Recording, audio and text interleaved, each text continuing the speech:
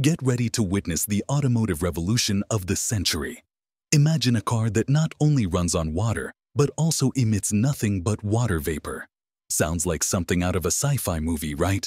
Well, get ready to have your mind blown. Forget everything you thought you knew about car engines, because Toyota's latest innovation is rewriting the rulebook.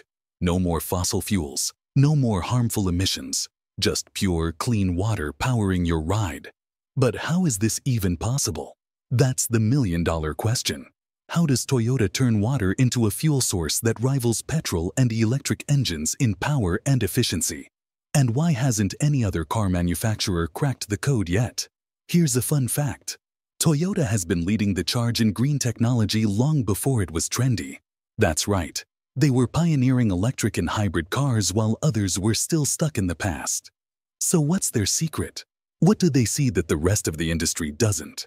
If you're curious to uncover the answers and dive deep into the future of driving, you're in for a wild ride. Stay tuned as we unravel the mysteries behind Toyota's water engine and discover why it's poised to make waves in the automotive world.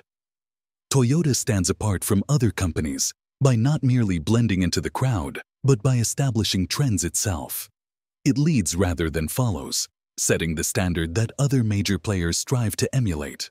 This drive to pioneer has positioned Toyota as a trailblazer in the electric vehicle industry.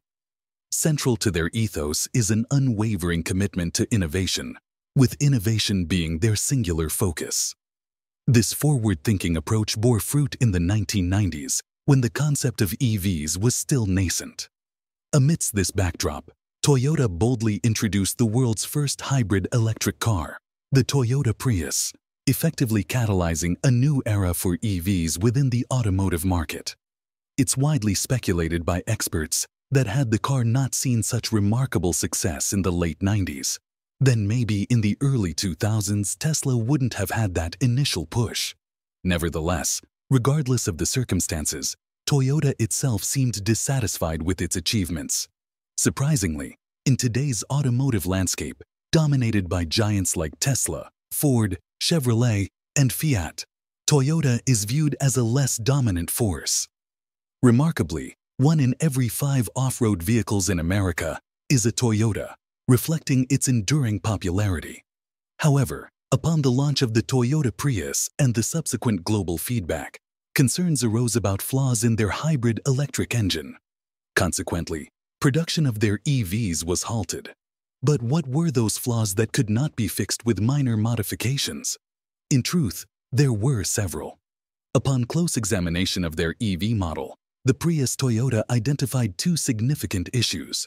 Firstly, while EVs are lauded for their eco-friendliness and zero carbon emissions, the electricity supplied to charging stations is often generated from coal, diesel, and natural gas, effectively making EVs indirect contributors to environmental pollution. Secondly, the batteries powering electric vehicles predominantly rely on lithium, cobalt, or nickel, each necessitating significant extraction efforts.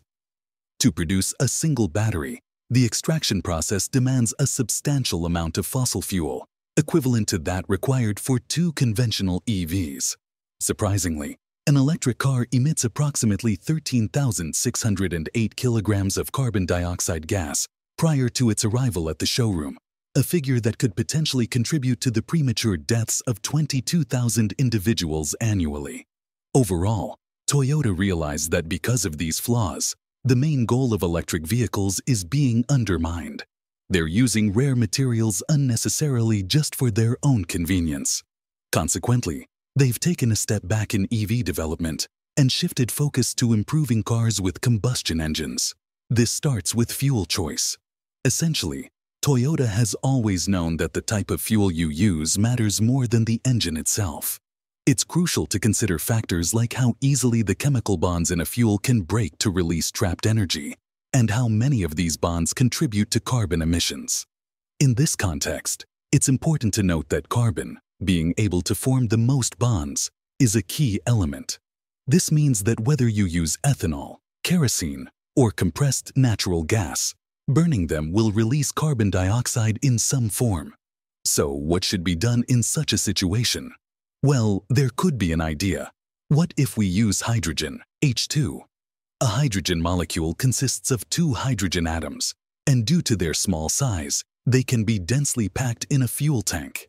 For instance, imagine filling a tank with 24 bonds using only 4 petrol molecules. Alternatively, with 100 hydrogen molecules forming 1 bond each, you'd still have 4 bonds yielding 4 extra units of energy. Additionally, the bonds between hydrogen atoms are robust, resulting in 3 times more energy release than petrol when broken, and without emitting carbon dioxide. Overall, it presents a significant win-win scenario. Toyota has already developed a hydrogen engine supported by our detailed explanatory video. However, as highlighted in the video, hydrogen-powered engines face challenges.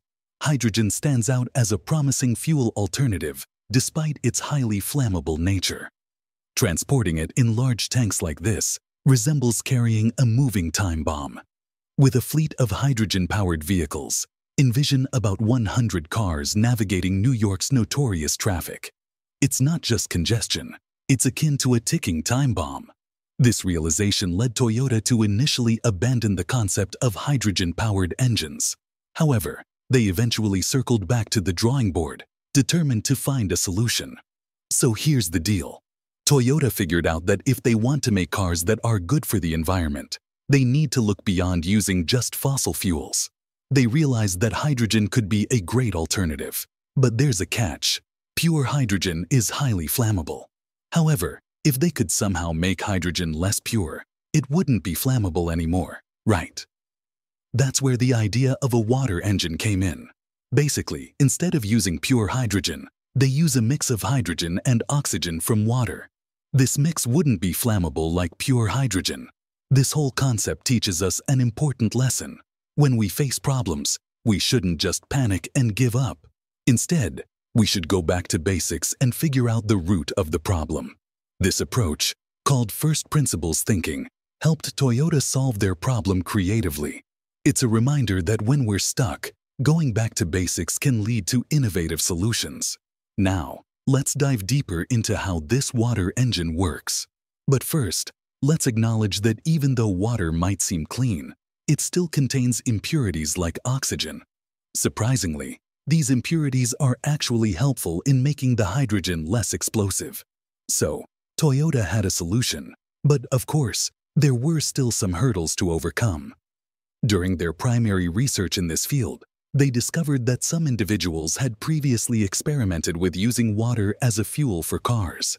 However, these endeavors faced challenges due to political interference and impractical designs, preventing them from gaining widespread acceptance. In the 1980s, amid rising fuel prices in the US, Stanley Meyer, a lesser-known American inventor, sought an alternative to petrol and developed a car that could operate using water.